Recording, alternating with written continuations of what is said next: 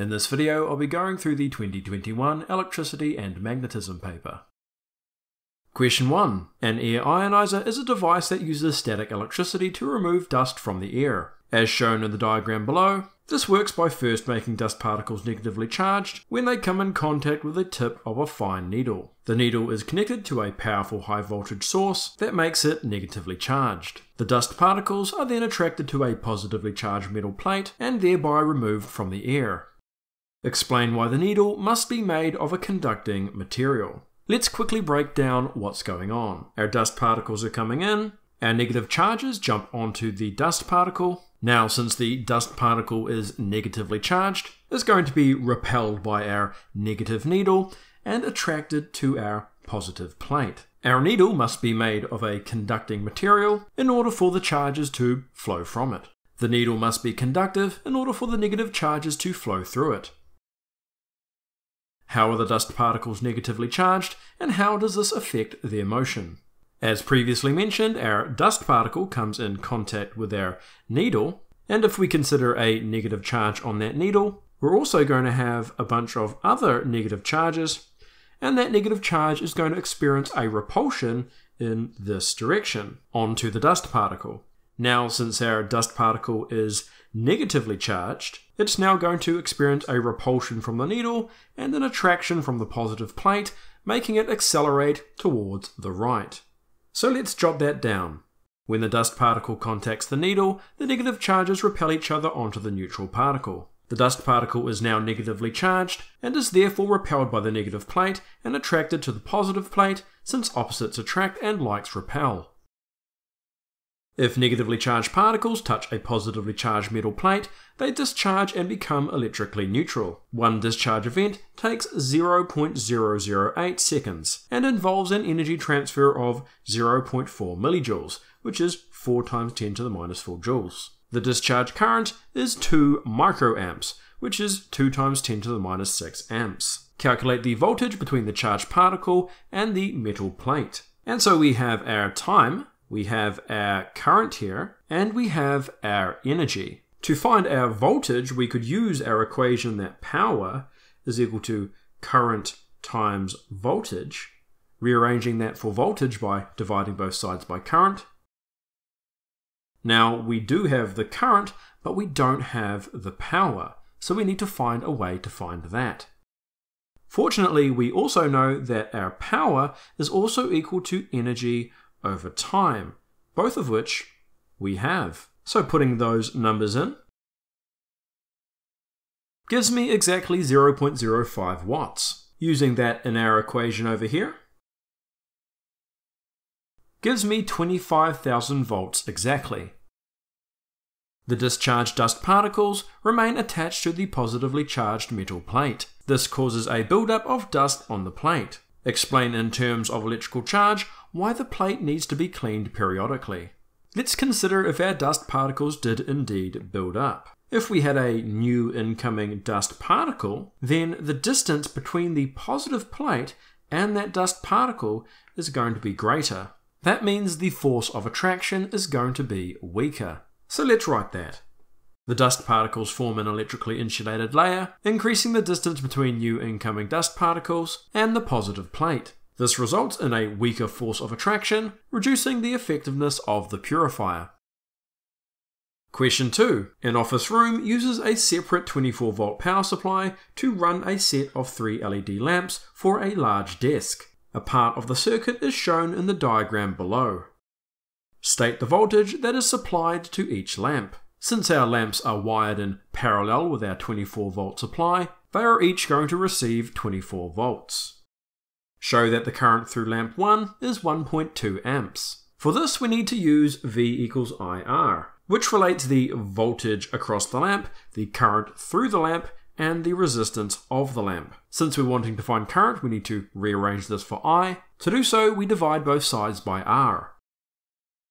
We know our voltage is 24, and we know our resistance is 20 ohms, which gives us exactly 1.2 amps, what we're trying to find. Calculate the current supplied to the set of 3 lamps by the power supply. since all three lamps are identical, they're all 20 ohms, and that we know the current through lamp 1 is 1.2, that must be the current through lamps 2 and 3 as well. So we just need to multiply 1.2 by 3, giving us exactly 3.6 amps. The temperature in the room is controlled by a thermostat. This is a variable resistor in series with a heat pump set in cooling mode, as shown in the diagram below. When the room heats up, the resistance of the thermostat decreases. Describe and explain how the current through the heat pump changes as the office room heats up. So as stated here, as our room heats up, as our temperature increases, our resistance decreases. Now we know that V equals IR, Ohm's law. Given that our power supply voltage will stay the same, if our resistance decreases, then our current must increase. As the room heats up and the thermostat resistance decreases, the total circuit resistance decreases. Since V equals IR and voltage is constant, a reduction in resistance must increase the current. When the room heats up, the resistance of the thermostat drops to 1.9 ohms. Calculate the power rating of the heat pump at this temperature. Start by showing that the total current drawn from the power supply is 9.195 amps. Recall from above, our voltage is 240 volts, and our resistance is our thermostat resistance, our 1.9 ohms, but we also have another resistance, our 24.2 ohms, which is in series, meaning that we add it to our 1.9.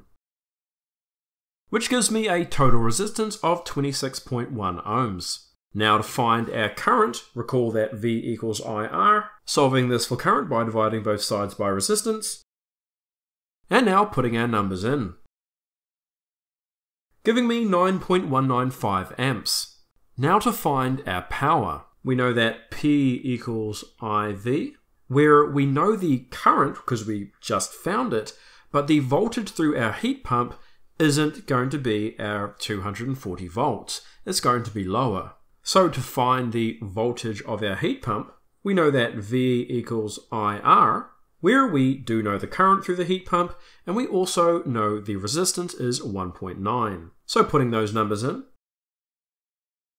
gives me 222.5 volts to 4 significant figures, which we can now use in our power equation, giving me 2046 watts to 4 significant figures. Question 3. In Masdar City, Abu Dhabi, the Personal Rapid Transit (PRT) trialled a fleet of small vehicles that use electromagnetism to hover over tracks that have magnets buried beneath them.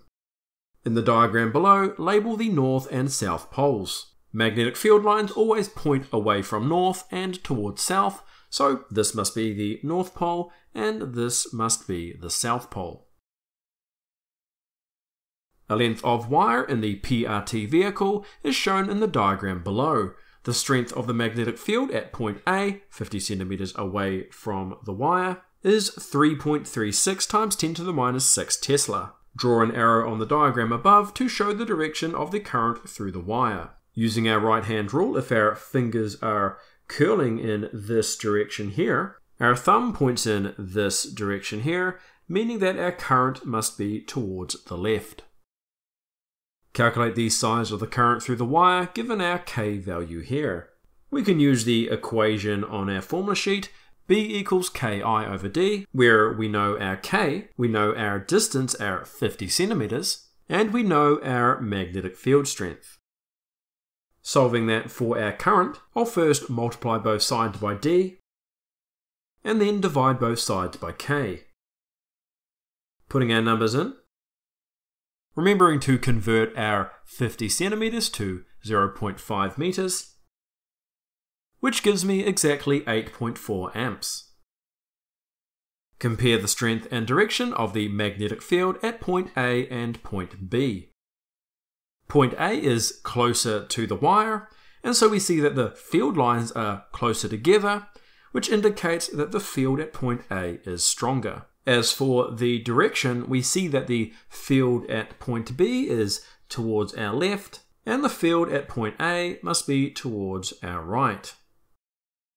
As point A is closer to the wire, it experiences a stronger field than point B. The direction of the field at point A is towards the right, and at point B it is towards the left. The diagram below shows the solenoid in the vehicle gliding towards a magnet in the tracks. Describe and explain the direction of the current in the solenoid circuit that pulls the vehicle to the right. In your answer, you should label the poles of the solenoid with N, S, or none, required for the field of the solenoid to pull the vehicle to the right. State the required direction of the current in the solenoid circuit, clockwise, counterclockwise, or none, and also describe the forces between the solenoid in the vehicle and the permanent magnet. First of all, in order for our vehicle to be pulled towards the right, because we have a south pole here, in order for there to be an attraction, our solenoid must have a north pole here, which means its other side is going to be a south pole. As for the current, if we think about Lenz's law, in order for there to be a north pole, we must have the current going in a counterclockwise direction. The current must be counterclockwise. As for the forces must be attractive. And we're done.